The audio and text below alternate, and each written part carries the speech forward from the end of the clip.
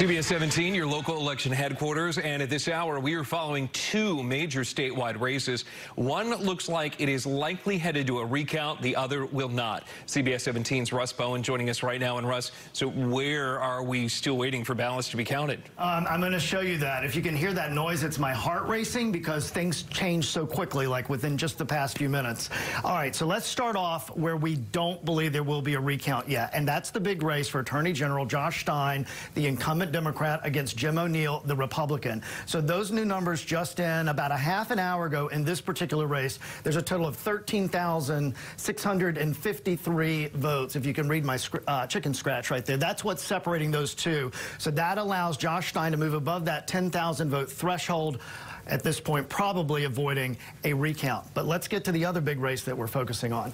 That is going to be the race for the Supreme Court Justice seat here in North Carolina. Incumbent Cheri Beasley, who was appointed by Governor Cooper, and then Paul Newby, the Republican. At this point, you will not believe how close this is. At some point, it was even just a few dozen votes that separated the two. But now we're looking at a total of 367 votes. That's it, separating these two candidates. All right, let me show you why that matters and what the next process is. So let's get back over to this map here, and this is what we're going to be watching very closely. First, I want to point out this one county. This is the last county that is not reported yet. I just got off the phone with them, and this here is Stanley County. Right up here. They are still counting provisional ballots, going through those ballots, but they're only about 75. So that's not going to be enough for Cheri Beasley to get outside of that 367 vote margin right there, okay? So why is Wake County suddenly, within just the past few minutes, light purple again? The light purple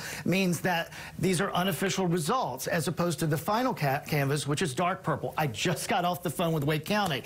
They tell me that they have moved to light purple because they are officially moving into a recount for the Cheri Beasley race for Chief Justice of the North Carolina Supreme Court. That vote, they tell me, will start on, or that count rather, will start on Thursday. So they're officially moving into recount territory on Thursday in that one race. So we're likely going to see all of these counties that are dark purple right now turning to light purple. Not clear yet how long that's going to take for the entire state, but of course we do have a deadline for certification. But you might remember that when it came to the governor's race 4 years ago and the race for North Carolina auditor, we didn't have the final tally on those recounts until December. So guys, we may be talking about this until well after Thanksgiving. Back to you.